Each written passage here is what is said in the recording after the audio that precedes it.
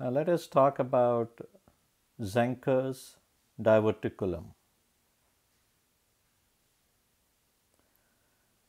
So this diverticulum happens at the upper part of the esophagus, just as the endoscope tries to get into the esophagus. This is a pulsion diverticulum. That means the diverticulum happens as an outpouching of the mucosa in between two layers of muscle wherever there is weakness. So let us find out a little more. Here is the Zenker's diverticulum, and this is due to weakness between the inferior pharyngeal constrictor muscle and the cricopharyngeus muscle, where the diverticulum happens. Most of the time, patients do not have any symptoms when the diverticulum is small, but when it becomes bigger, they do complain of difficulty swallowing.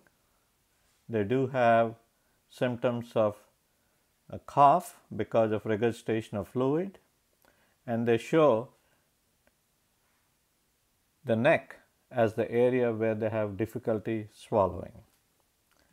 So typically you diagnose diverticulum in this area by doing a barium swallow.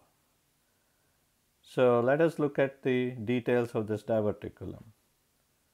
Here is the Zenker's diverticulum. This is an outpouching of the mucosa between the inferior pharyngeal constrictor muscle and the cricopharyngeal muscle.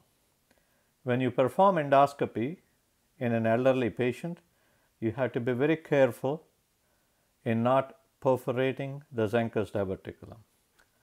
Let us look at an endoscopy.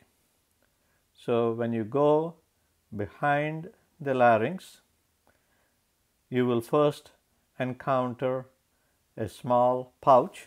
This is the Zenker's diverticulum, and to the left side of the pouch you see the septum, and as you go over the septum you enter the esophagus.